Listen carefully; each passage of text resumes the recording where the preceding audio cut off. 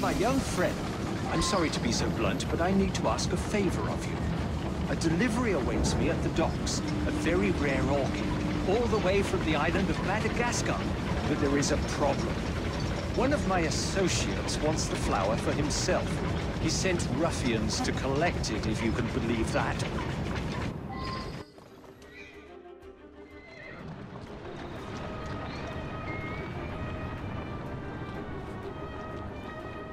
I need you to collect it for me first.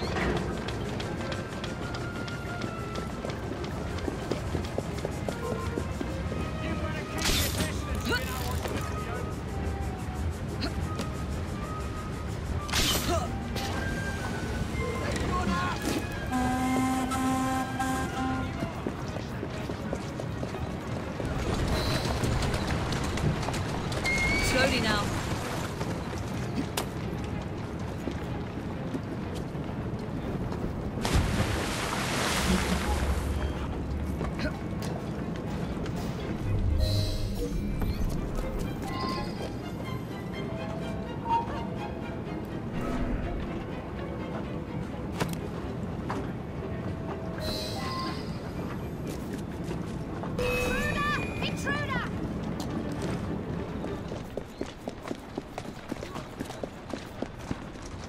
Ah, thank you, my young friend, thank you.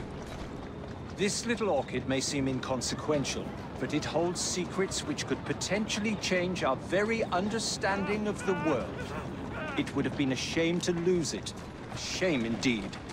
Thank you.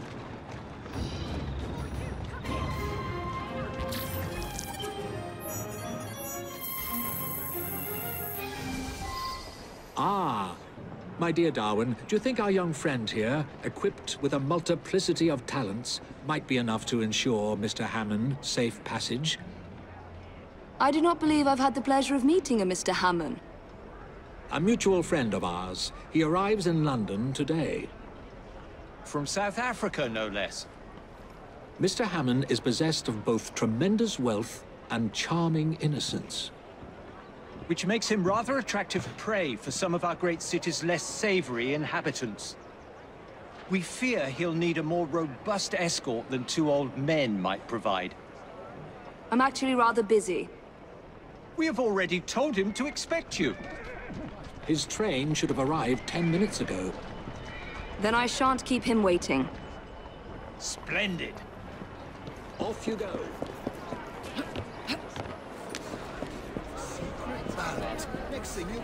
Mr. Hammond, I believe? That is correct. Evie Fry.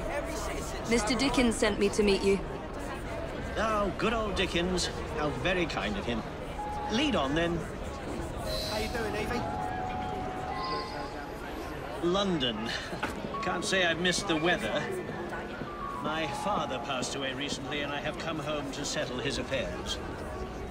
Also, I am to be married. You don't sound too eager for the happy event. I have never even met my future bride, Bella Wilton. It was all arranged for me. She may be a good woman, or she may not. I stand to inherit a vast sum. Can I be certain that the lady is not simply in it for the money?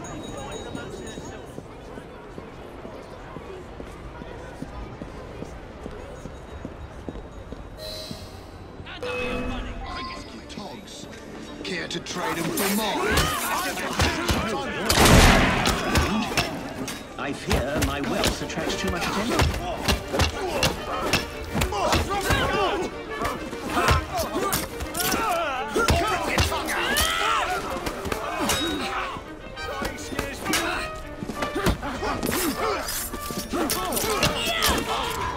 That did give me an idea. Perhaps I can test my bride's sincerity. Not looking so tough now, are ya? Wonder why no one's taken you to medical college yet. I am now officially dead and have thus shed my fortune. I shall meet Bella Wilton as a nobleman. We shall see if she'll have me now. Come, we must dispose of my body. find us a carriage to take us to the river.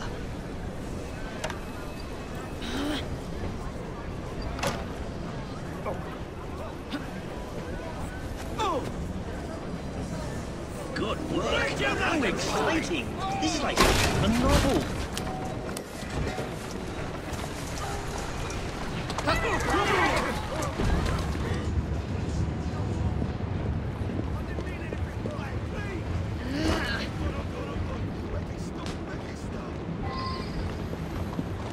Excellent. Now let us go and meet my fiancée. I can't wait to see her response.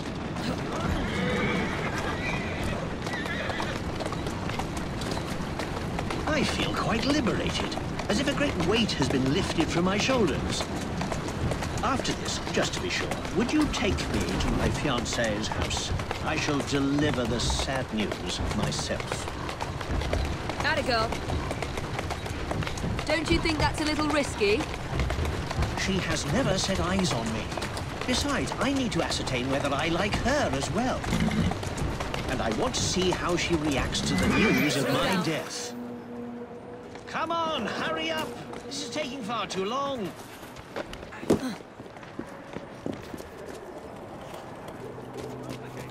Doesn't have to be. Miss Wilson? Yes? My name is John Rokesmith. I'm afraid I have some terrible news for you. Oh? Your fiancé, John Hammond, was found dead in the River Thames this morning. Oh, how awful! Poor Mr. Hammond. I am at a loss at what to say to you, sir. You must forgive me. She is delightful. Why, I do believe I love her. I hope she's more intrigued than she is appalled. I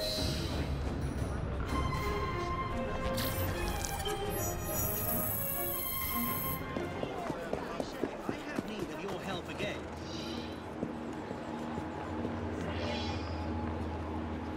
Cupid and I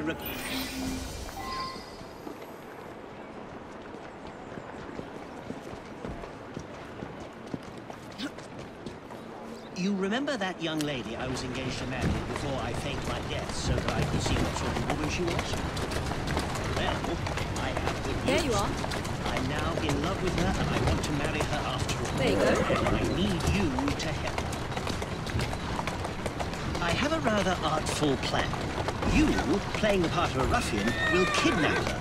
Then you must bring her to where I am waiting. I shall leap from a shadowy corner and beat you to a pulp, thereby saving her life and winning her heart. Have you thought this through?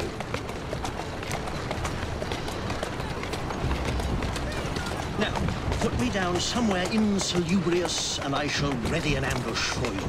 Somewhere in Lambeth should suffice. That's it. This'll do. Looks rough enough. Off you go and nab her. She's at Waterloo Station, I believe. Oh, and make sure you play your part well.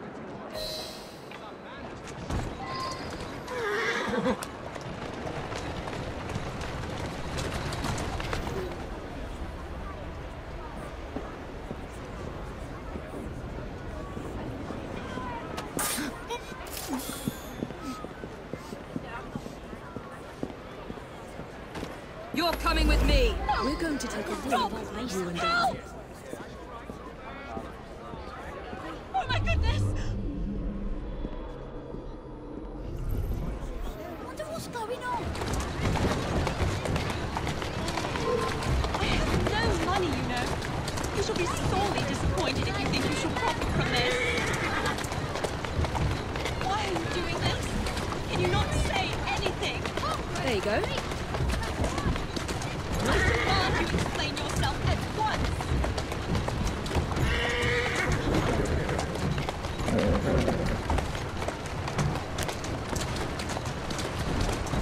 Slowly.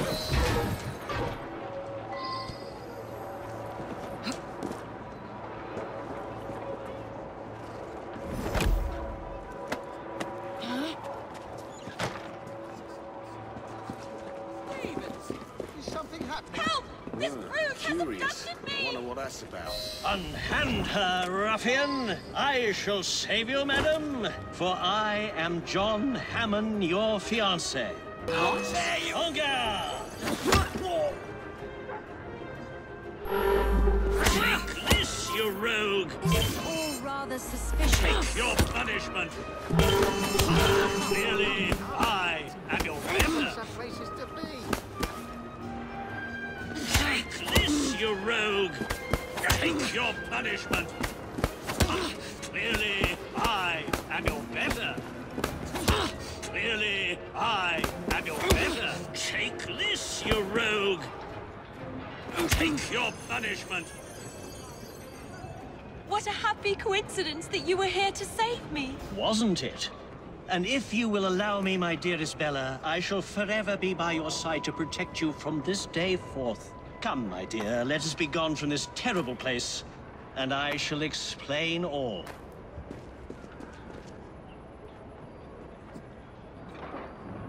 I'm certain Mr. Dickens and Mr. Darwin would like to know of their friend's good fortune. I've been thinking. And so all's well that ends well.